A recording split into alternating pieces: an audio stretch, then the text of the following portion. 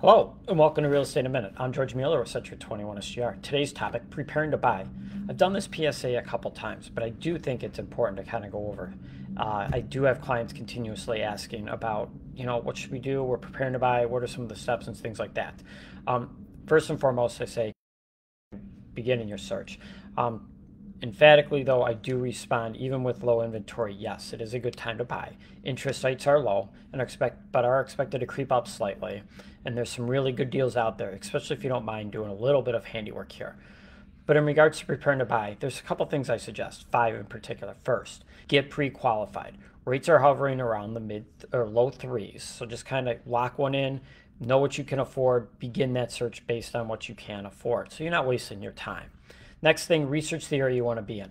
Look at schools, look at the neighborhood, look at what's grocery stores, look at shops, look at restaurants, whatever is in that area. You kind of want to know. Third, create a list of 3 must-haves in your home. Make sure all decision makers are consulted on this, not just person A and person B, but make sure A, B, C, D, whatever, are included in this, and stick to that list. It's important to know what you want going in instead of being wishy-washy and continuing to look at places and not really know. Fourth, know your ideal move-in date. The closing process typically takes 30 to 45 days, sometimes up to 60 days, if not slightly longer. Again, this is with getting a mortgage. If you're buying with cash, that can be a lot quicker. But no, 30 to 45 days is a good rule of thumb there. And finally, fifth, get your finances in order.